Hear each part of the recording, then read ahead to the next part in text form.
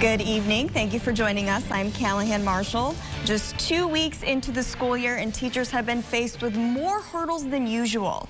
News Channel 9's Madison Moore sat down with the president of the Syracuse Teachers Association to learn the reality of what's going on inside the classroom and what teachers need to ensure to have a successful school year. Welcoming students back to the classroom full-time was exciting and nerve-wracking for most Syracuse teachers.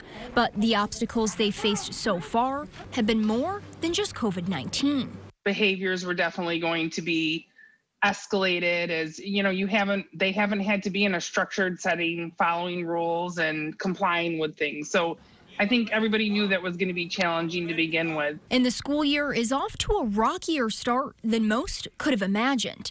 Just last week, fights breaking out at Henniger High School, a canceled day of classes due to construction issues, plus a fire in the bathroom leading students to be sent home early. I think everybody right now is feeling a little defeated, but I will say that this is not just a one building issue. It's not just a one school district issue, but it is a societal issue. Capsello crediting the recent uptick in youth violence and the staffing shortages as contributing factors. We are short staffed everywhere. And I mean, that is in every district countywide, but in every area of the building. You know, we're short custodians, we're short food service workers, we're short teachers, teaching assistants, administrators. And she believes the teachers she represents need more support. I think clear communication across all parties involved and a partnership with our community is really what's going to get to the heart of things. Because it takes a village to not only raise, but educate a child. It's a work in progress. It's not going to happen overnight.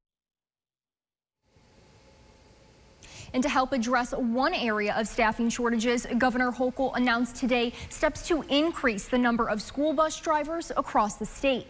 The plan includes removing the 14-day waiting period between the permit test and the road test, adding more driving test sites, and using state resources to recruit more CDL drivers to become school bus drivers. Callahan?